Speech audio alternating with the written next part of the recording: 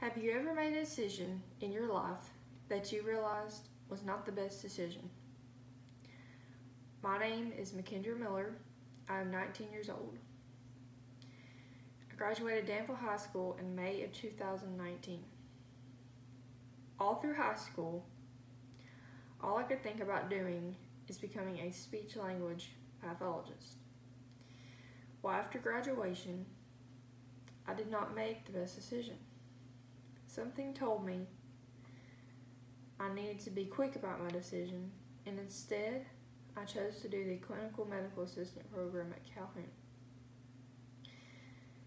Once I got done with the class, something just felt so off and so wrong about what I was doing.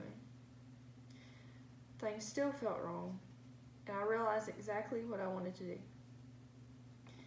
This life experience was very hard, and it was even hard to tell my family that being a medical assistant was not for me. What I learned from this decision was to never rush into something unless you have completely thought about it first. This is one very important goal for myself that I plan to continue and to hopefully be successful from. This life experience changed the way I think about things and important decisions. One thing that comes from this and that I don't like about myself is believing in myself. That is such an important thing, especially for yourself.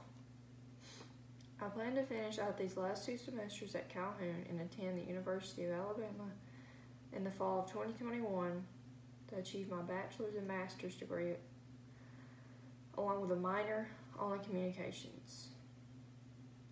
I chose a communications degree because I have a desire to help others and to help others with speech difficulties. This has always been my dream job, and I plan to hopefully succeed in my future plans.